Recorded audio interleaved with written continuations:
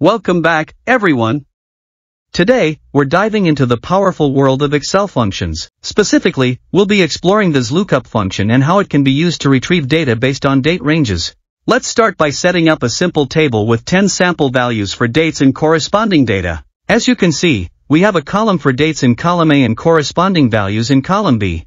Now, let's say we want to retrieve the value corresponding to the beginning of the current month. We can use the XLOOKUP function for this task.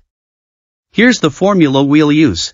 Type equal to type XLOOKUP bracket open date bracket open type year bracket open type today bracket open close comma type month bracket open type today bracket open close comma type 1 bracket close comma select date range comma select values range bracket close.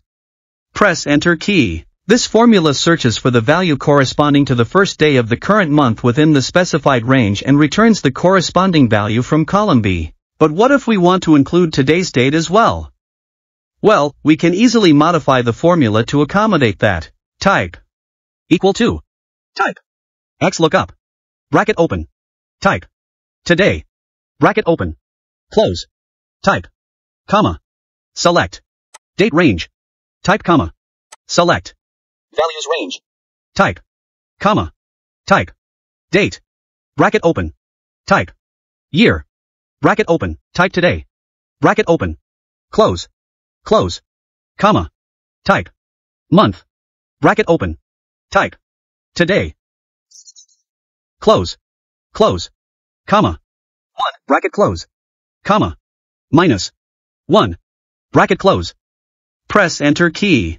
With this modified formula, Excel will search for the value corresponding to today's date within the specified range. If it doesn't find an exact match, it will return the value corresponding to the last date that's less than or equal to today's date within the range.